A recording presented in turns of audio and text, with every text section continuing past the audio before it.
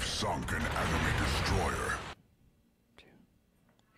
Hey team, this is Ripper here. Hope you guys are doing fantastic today. Got another fun video with the KLEBER, and today we're talking about the map Atlantic. But before we begin, like, subscribe, button below. Appreciate all the supporters of the channel. Let me know if we can do anything better. And as always, thank you guys for all the support at 4,000 subs. We're going to do another premium DD giveaway. Or I'm sorry, just another premium giveaway. That'd be awesome. So we'll change it up a little bit. But as always, thank you guys for supporting the channel. Let's get to it about clan battle strategy. I really enjoyed doing this. A lot of you guys have brought in great input. A lot of especially since I focus on the destroyer role, I really enjoy just playing with the destroyers. Today we're playing with the KLEBER on the map Atlantic, a very fun map, and it allows us to discuss some of the tips and strategies that we've seen out there, what we could do better, what we did wrong, learning from both aspects, not only from our team, but from the other team as well, and what we could do better. So let's take a look at this one. This one is an interesting setup because we actually have one destroyer on the other team. I've seen a lot of teams actually begin with this kind of strategy. The pros is you get more cruisers, and that means more health points and more damage you can take, as well as the ability to have extra heals or whatever those consumables may be that in this clan battle season, as well as having extra additional radar, or maybe you're doing a Napoli kind of push or something with heavy cruiser support, and it's very interesting. Now, the negative side, the cons, I see is, look, you got one destroyer and against two destroyers, which is one, you have a 2 versus 1 aspect here, which means that you could easily bully on this destroyer, or if you lose that destroyer, you knock out your eyes and ears, and that just leaves the rest of your fleet, as you'll see in this video, rendered useless or helpless. I'm sorry, not useless, but helpless in the sense of spotting, maybe torping, or holding off pushes. And the destroyer, like I said, is the key component of the game. I feel like the destroyer player is doing everything from capping, spotting, torping, gunboating, killing, destroying, everything, smoking up, everything you can think of that makes this game great, it's doing, okay? So it's pretty awesome in that regard, but if you lose it, and that is a major component of your strategy. You're going to see actually what actually turns out there. And the other negative side is the fact that, you have to go cap, like I talked about, because most of the games are in the higher level leagues that I've seen, like Typhoon and Hurricane.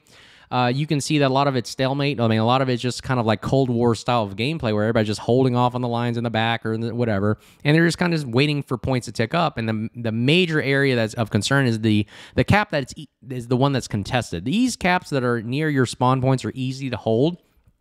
And the biggest one that is the game changer is whoever has that additional cap to obviously tick up in points a little bit quicker. If it's a stalemate, then the person with the most points at the end of the day wins. And I've always said it's not about who gets the cap first. It's about who holds it and maintains it for the long run, and who holds that survivability. So let's take a look at what the initial setup is right here. So we can see that we have our setup. Our team is down here with 2 destroyers compared to their 1. And of course, they have the normal setup where 1 destroyer, but they sacrifice 1 destroyer for another cruiser. And you're going to see how they actually position. So what I saw for our basic positioning is we're going to have both destroyers split up and go and obviously cap the points right off the bat. Now, I'm in a KLEBER, so obviously the faster destroyer needs to go to the one that's the furthest away, so I'm going to use the KLEBER to go to Charlie, while the Gearing is going to cap Bravo right off the bat, and then obviously the strategy is for the Gearing, to go to the center and spot, giving you eyes and ears into Alpha right there. I mean, again, intelligence is a very key component of the game, especially without submarines and CVs, which I do deplore and I hate. But having a destroyer out in the middle does allow for a little bit of intelligence, and that's also a very good component of strategic warfare. Having that eyes and ears to see and take the high ground is always a great component to military strategy. Of course, the cruiser is going to go, one cruiser we're going to have go into Bravo and maybe hold this gap right here, while we have another cruiser is going to go out to the flank and maybe just hold and keep them from flanking us, kind of giving that safety barrier. And of course, we're going to also have a battleship go into the center. I'm sorry, we had 2 minutes. I misspoke here. 1 cruiser is going to go to the far west here, I believe. I think this is what the strategy entailed. And then we had another battleship in support as well, maybe just lingering around Bravo. Meanwhile, we had a cruiser support me at Charlie, another kind of cruiser kind of creep into the center here, a battleship kind of lingering in the center, just kind of giving fire support. And this is kind of how the map actually kind of developed, and we kind of see where it plays out.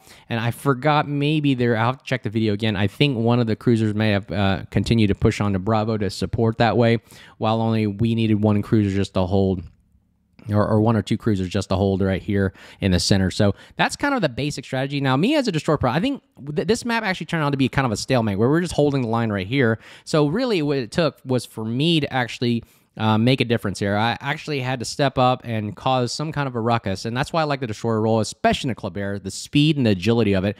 Right here, we run off the bat, you're going to see the play develop. What actually turned out happening was, and we'll actually use the pieces to show you what actually developed. And let's see here. Let me, so I can't back up here. Let's go ahead and delete this arrow so you can see better. Okay, so what actually turned out happening was their destroyer, their Yo Yang, actually went this direction.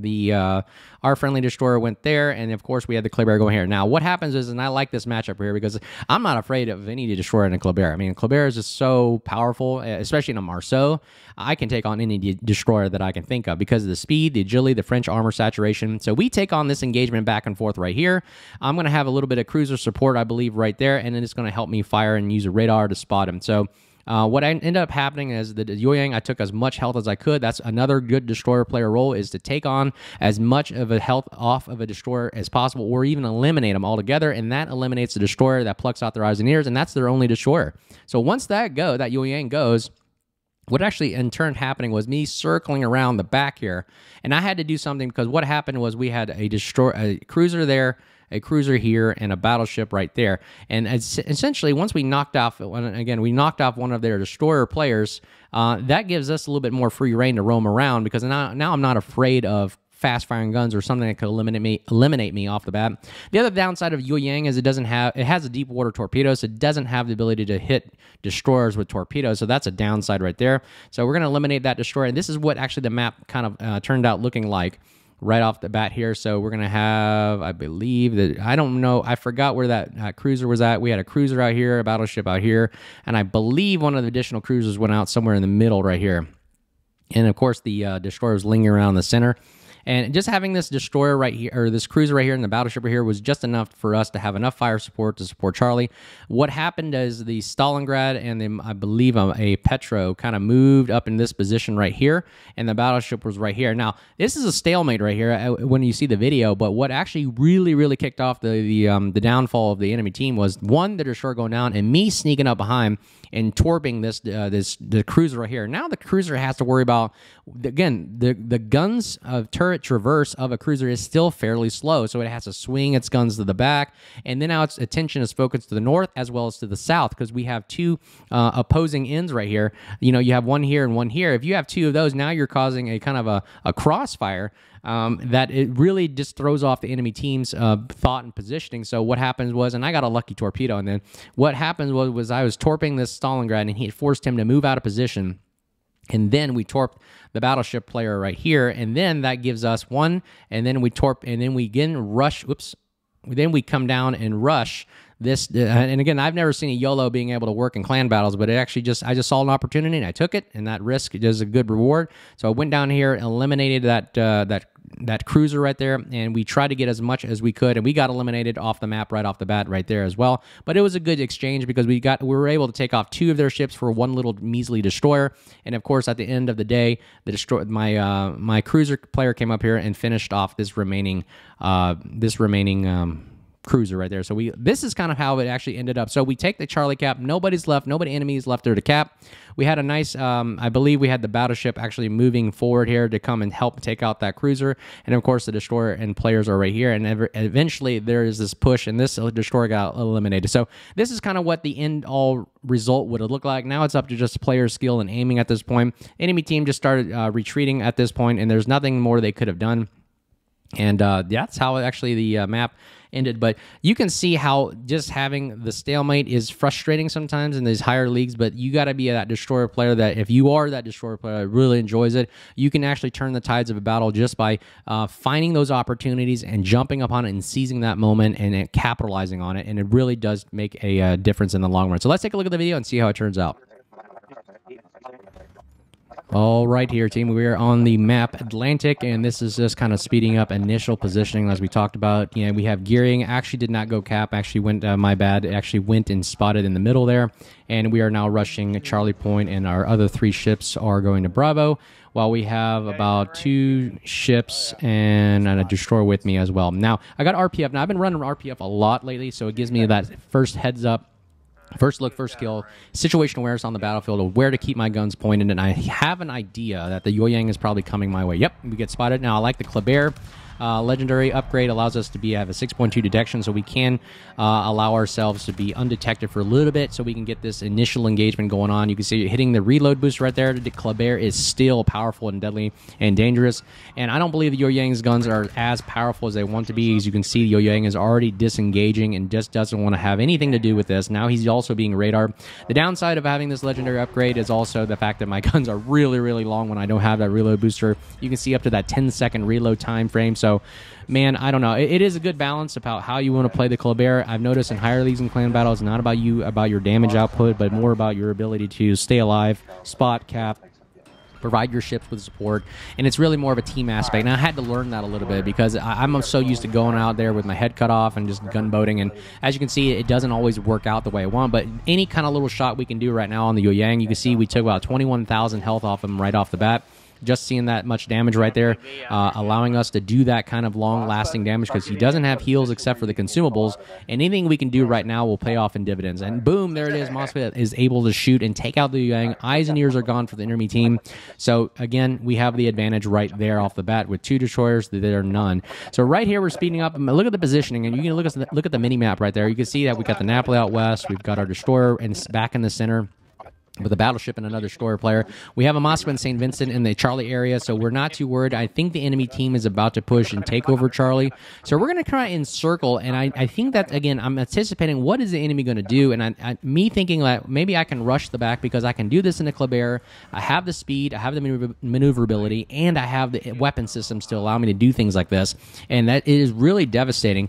Well, what you can do with the speed and the power of the KLEBER, and it just catches the enemy off guard. Stalingrad's guns were not facing us right off the bat. Now he's got to really readjust and rethink this, but he's also getting shot at. He has to make a quick-minute decision as where do I want the guns to be facing in order to handle this KLEBER in the rear here. And we're doing this rear sneak attack, and look at that. We get a couple torpedoes right off the bat. Yep, we do.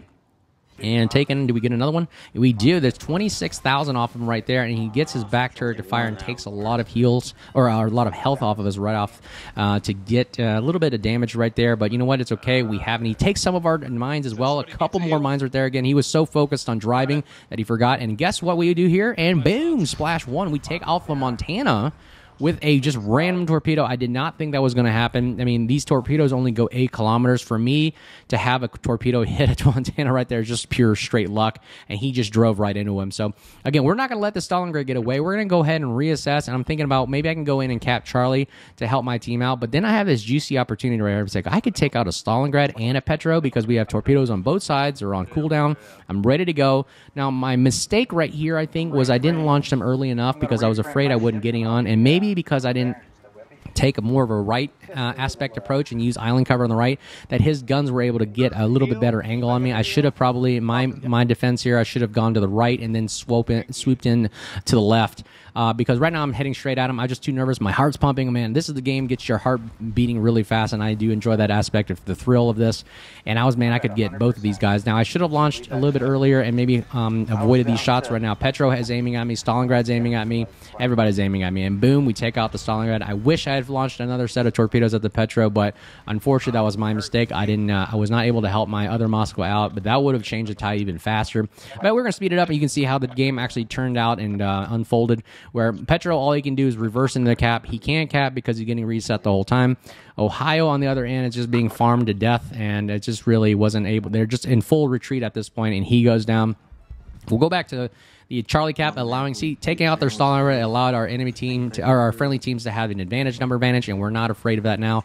Petro is just now going to basically do a YOLO ram on Moskva, meanwhile Alpha Cap is being encircled and engulfed. We also had the St. Vincent, good communications. Here, seeing a broadside Petro, it just is able to take a quick shot and save our Moskva right about here. Here comes a shot, and boom, saves him from getting eliminated right off the bat. And that is the wonderful attribute of having communication discord and communicating your fires and so forth. So right now, all we have left is the Napoli and the Nevsky, just kind of a low, squishy cruisers right there on the Nevsky, and then a very low health Napoli, which is still heavily armored. But you know what? This amount of fire, you just can't. It can only absorb so much right there, and he gets taken off the map. And then final image we'll see here is just how you can farm a Nevsky here, because it's just a light cruiser. Anybody can take a shot at it, take some damage, have fun. But that's kind of how that map unfolded, and how using the speed, agility, and the utility of a KLEBER or a high-fast speedboat, and especially having 2 destroyers in a map as opposed to 1,